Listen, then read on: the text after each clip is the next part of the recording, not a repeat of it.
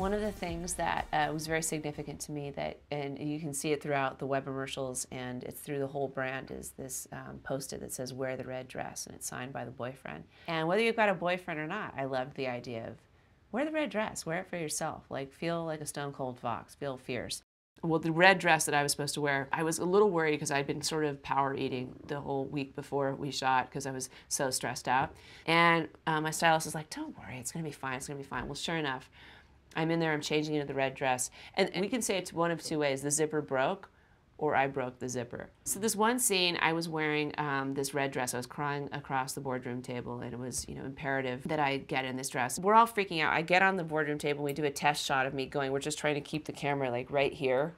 And but you can see like there's this whole thing of safety pins, and it's very tight and really uncomfortable and awkward. And then my stylist had run across the street like some superhero into the Century City Mall and came back like right when we finished the first take, and we're lamenting like how are we ever going to finish this day, and like found a new red dress, which actually in the end turned out to be better, faster, stronger, more furious and fierce for the whole series.